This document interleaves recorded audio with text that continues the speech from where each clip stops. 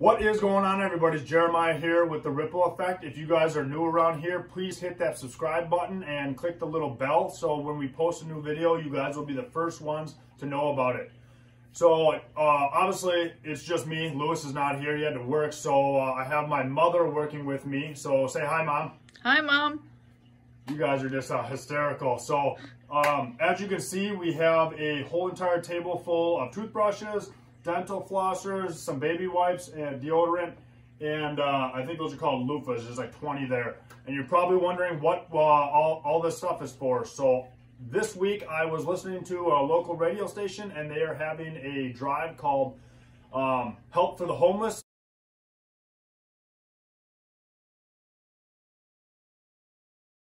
So our plan is to put a little bit of each one of these items in a bunch of shopping bags, and we'll be going to all the Walgreens right here in the Green Bay, Wisconsin area.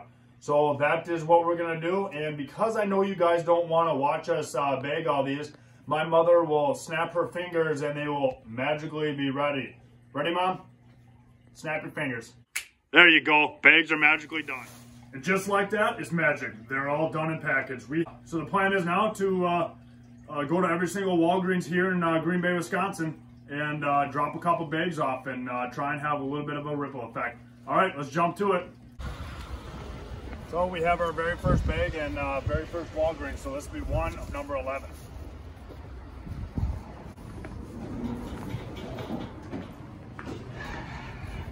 Number one.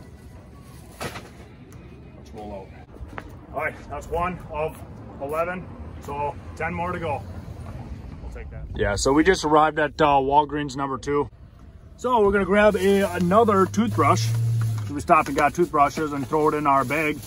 And this is number 2. Like I said, this is number 2 of 11, so we got kind of a long way to go.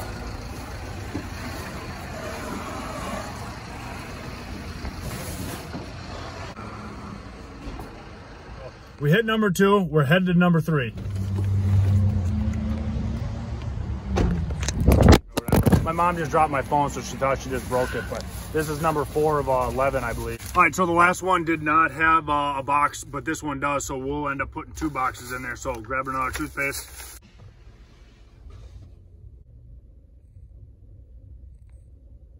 All right, please try and not drop my phone this time. There you go. 6, so I'm just gonna give 2 bags because the last one didn't have one.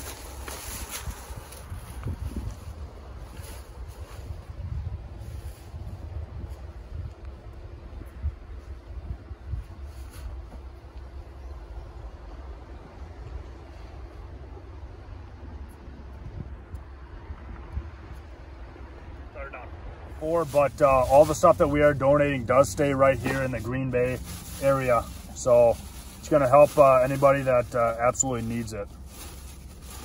The box that was in there was almost completely overflowing, so it does show that a lot of people are giving. So I believe we have 2 Walgreens left.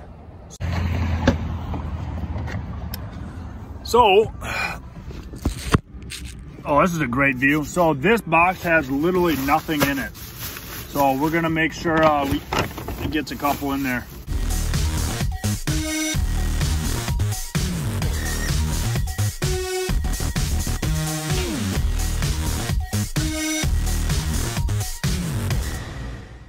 Dropped off another 2 bags in that box, as you just saw. We have 2 Walgreens left and 3 bags. So we are headed to the next one right now, and then we will have 1 left. And then I think we're gonna try and find some food to fuel our mind, because gotta stay sharp. All right, ripple effect out. This one and 1 more, and then we get some food, because we hungry.